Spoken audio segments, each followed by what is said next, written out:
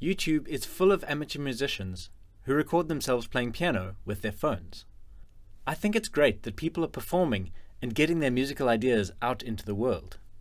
But that should not be confused with a proper recording setup and how much that can bring your music to life. As an example, I recently recorded my good friend JF playing Clair de Lune by Claude Debussy. JF is a phenomenal pianist with his doctorate in piano performance. You can find some of his performances on his YouTube channel. I'll leave a link in the description. Here's the setup we were using. JF's phone was propped on a music stand, which is something many amateur musicians do to record themselves. But to see what you're recording, you have to use the selfie camera, which on most phones is of a far inferior quality to the rear camera. Phone microphones have improved hugely in the last decade or so, but they still have their limitations. Added to this, the microphone is often on the bottom of the phone, which is blocked by the edge of the music stand. And even if the phone has a microphone at the top, you're putting it right next to this big, tinny sound reflector. Notice that it's also in portrait orientation, which is gaining popularity on Instagram and for YouTube Shorts, but is really not ideal for capturing a performance. Have a look and listen to the quality we got from the phone.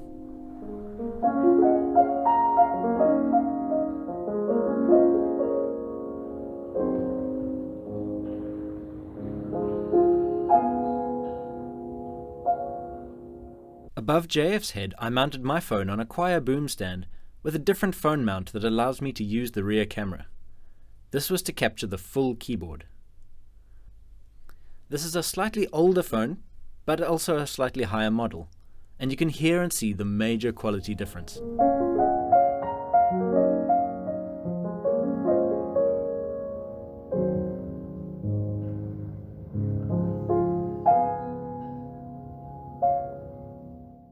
As a proper main camera, we used a Canon Legria camcorder set up on a tripod.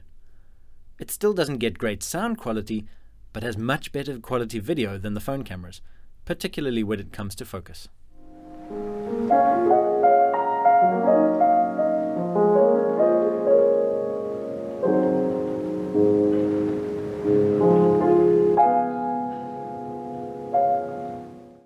For fun, we added a third camera just at the edge of the piano, facing along the length of the keyboard. This is a high-quality DSLR, the Fujifilm X-T100. I haven't quite figured out the autofocus settings on this camera, which sometimes makes his hands slide in and out of focus. This also goes to show that it's not just about having the best gear, but really knowing how to use it. And the best way to learn how to use gear is to experiment, which is what this project was all about.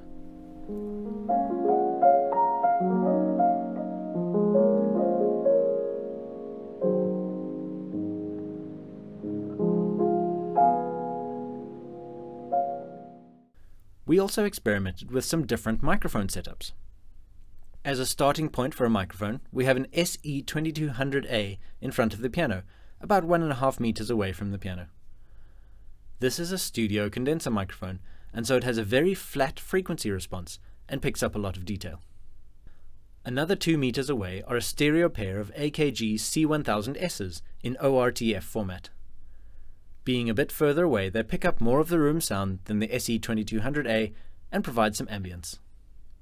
Inside the piano, we have two Shure SM57s, spaced apart and pointing at the strings, quite close to the hammers. These can give an intimate, percussive quality that is often good for pop piano recordings, while also giving a wide sound due to the space between the microphones. Now we can experiment with the different sets of microphones, as well as combinations of each.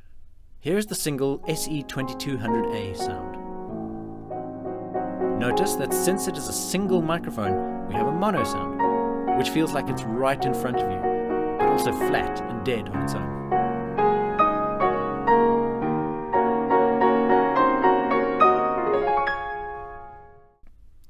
Now the AKG C1000S pair, for more of the ambient sound. Notice also the immediate difference between mono and stereo.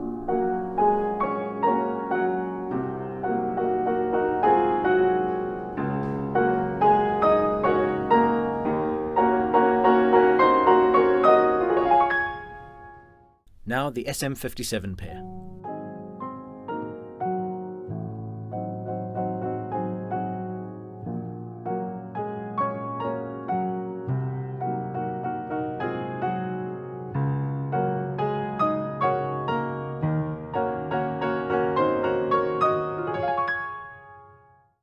The SM57 pair can be improved by delaying them by a few milliseconds and adding the SE2200A to bring the sound together in the middle.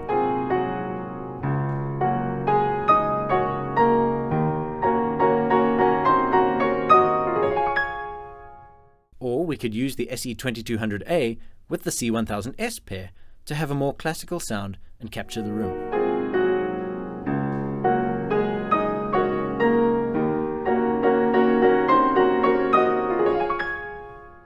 Or we could use them all together.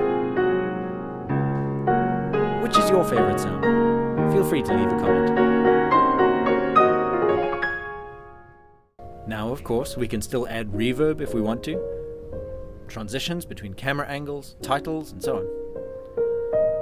I'll leave a link in the description if you want to check out the complete video on JF's channel.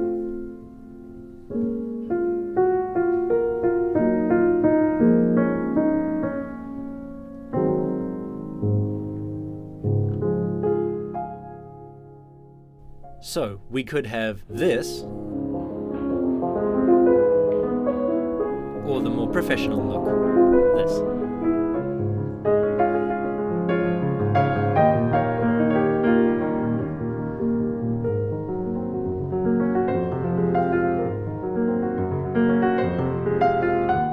I hope you've enjoyed this video, which is very different to my normal tutorial videos. JF and I certainly had fun experimenting with the different camera angles and microphone possibilities.